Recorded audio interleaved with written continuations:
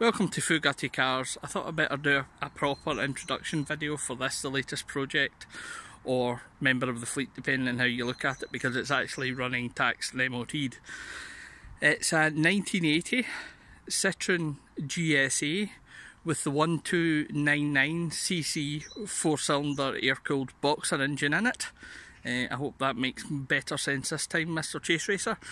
Anyway, I'll give you a quick tour of it. So the first thing to see is it looks strikingly like the CX that I owned previously, before it was lost in a fire at the storage unit I had.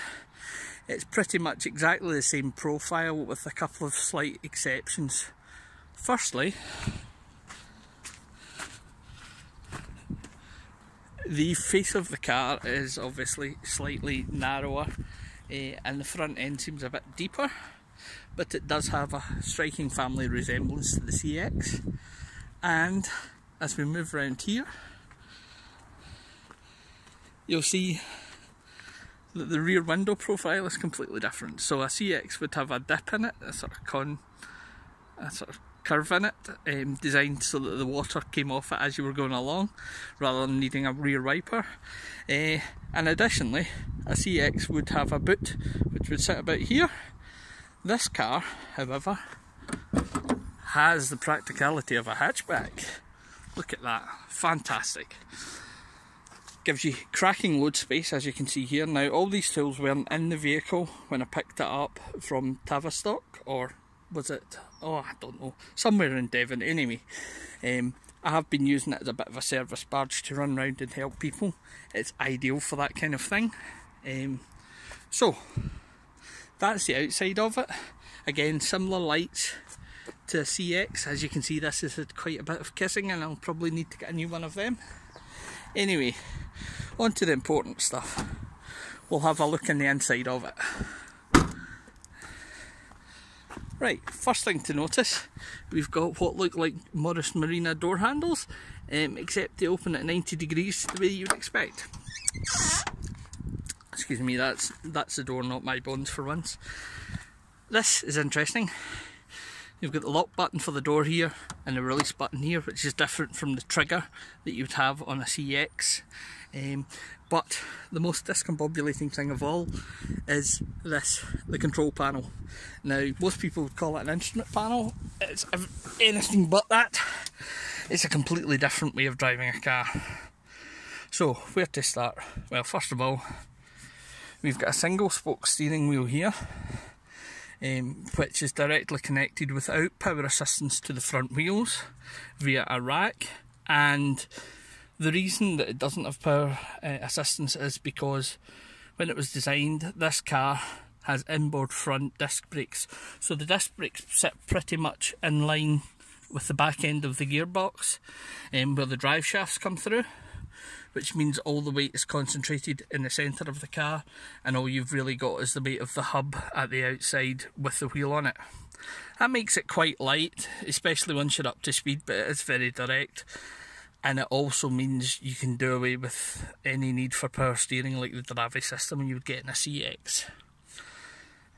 Quick word of notice, the passenger really gets to control the temperature in this car because that's clearly on the passenger side of the vehicle, so you need to be in good terms with your passenger. And you've also got quite a vicious looking handbrake here, which is nice and easy to operate, and acts on the front wheels on the inboard disc brakes. We have a 4-speed gearbox with reverse here because this is the Special, which is one of the lower models. I think it might be the lowest, and most other GSAs got a 5-speed box, but this one seems quite happy sitting cruising at the national maximum speed limit. We've got a height controller down here, as you can see, slightly different from the CX insofar as this doesn't put it on its Nat King Cole. This is your standard ride height. Then you've got a slot here for slightly worse conditions, and then you've got the maximum extension up here. If we'd been fluid enough with cash to be able to buy things, we would have had a radio here. As it is, we've got an upside down Snickers and a receipt. There's also a wee tear on that interior panel there, but what can you do? It's a 38-year-old car. Anyway, back to the actual control panel, let's have a look at it. So at the top, we've got a whole selection of warning lights here. I'll just put on the ignition. There we go. Okay, so we've got choke here. That's the one that tells you everything is broken. This is a vacuum system, so there are two different colours of light here that come on dependent upon the load in the engine. This light represents your LHM, so that's the suspension and braking fluid that's used. Alternator and charge light for the battery. We've got a brake pad warning light here, a fuel light here, a light to tell you if there's any sort of failing in the brake system, and an oil pressure light, and a temperature warning light. Now, as I said earlier in the video, this car has a 4-cylinder boxer air-cooled engine. As far as I can ascertain, it's sort of halfway between something you'd find in a Beetle and someone sort of tack welding the crank together on two Citroen 2CV lumps. I don't know the etymology of it or where it comes from, but all I can tell you is, having done nearly 600 miles in it, it's a cracking peach of an engine. Thrives on revs, pulls along beautifully, and is quite happily sitting at sort of about 65, 70 miles an hour, which is exactly what you want from a car if you're driving it up from Devon to north of Glasgow. We've got a really posh clock here, done by Jaeger. I don't know if you can quite see, but the minute hand is broken on it, so it's always reading 1/2 whenever. And you've also got the best feature in the car by far, which is a rotating drum speedo, so it rolls round like that rather than being a gauge which revs. That's really useful and quite intuitive to use once you get your head around what it's actually doing. Speaking about intuitive and easy to use once you get your head around it, we'll move on to these sort of control satellites. So the one on the left does everything that you need without taking your hand off the wheel. So as you can see, you can pretty much span everything here. Got your screen wash button at the top. That's the wiper controls. The indicators are here and they're not self-cancelling. You need to manually cancel them. You've then got your side lights and dip beam and full beam, which is controlled by this switch under here. Again, it's one of these things, literally after about 10 or 15 miles, you'll have got your head round about it. This side has got hazard switch on it, fog light and heated rear windscreen. Fairly sensible. Doesn't make too much in the way of difficulty when it comes to driving. In terms of the actual interior, as you can see, it's a most fetching palette of browns, with some really... Can you hear that? Yeah, it's not the most robust of plastics, although I will be honest and say that I think it stood up fairly well to its 38 years on this earth. A bit of discoloration and stuff, but I'm hoping to be able to bring that back by doing some cleaning on it today. Interestingly, when I picked it up, we had a bang and a thunk from just underneath this passenger seat.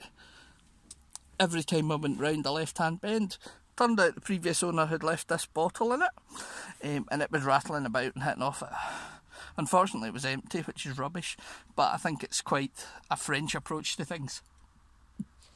We've got a beautiful punctured headlining, which is kind of reminiscent of 1980s gym shorts, with a really mad sort of striped pattern on it. I don't know if you can see that. There we go. Other than that, pretty much everything else is fairly sensible and normal. The sun visors, disappointingly, are just normal sun visors. They don't do anything super cool. The one final thing to mention in this is, because it's hydro-pneumatic, we do have the world's sharpest brake pedal. So literally this operates similar to the way that an HGV would do. HGV uses air to hold the brakes off. This car uses fluid to pressurise the brakes, and as soon as you press that pedal, you release that pressure and it starts to brake.